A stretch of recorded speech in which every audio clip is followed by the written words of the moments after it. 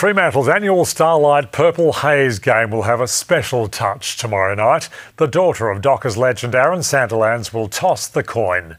10-year-old Sloane battled a life-threatening staph infection in 2021 and relied on the charity to help her through her darkest days.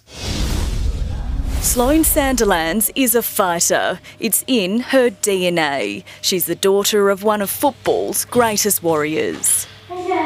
But Sloane's battle was far greater than anything her dad faced on the football field. Hers was for her life.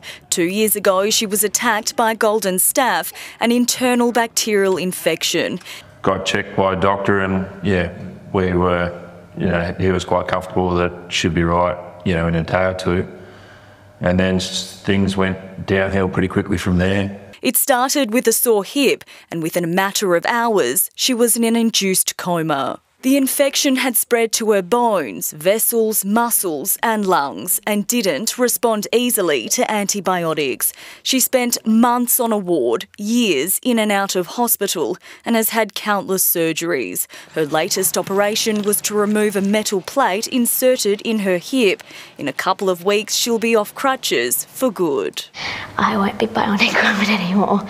The cause of her infection is a mystery, put down to bad luck.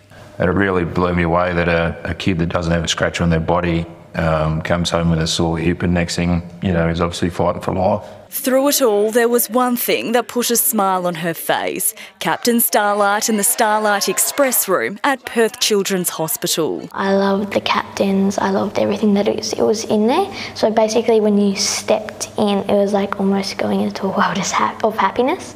During his playing days at Fremantle, Sloan Sandilands was a Starlight Dockers ambassador himself. He could never have anticipated one day it would be his very own daughter who would rely on the charity. The guys that are ambassadors get as much of a kick out of going in and spending time with the kids and just taking that split second of pain away, while they're thinking about something else. Tomorrow night is the Dockers' annual Starlight Purple Haze Game at Optus Stadium to raise money for the Starlight Children's Foundation. Sloane will be tossing the coin. Anna Hay, 7 News.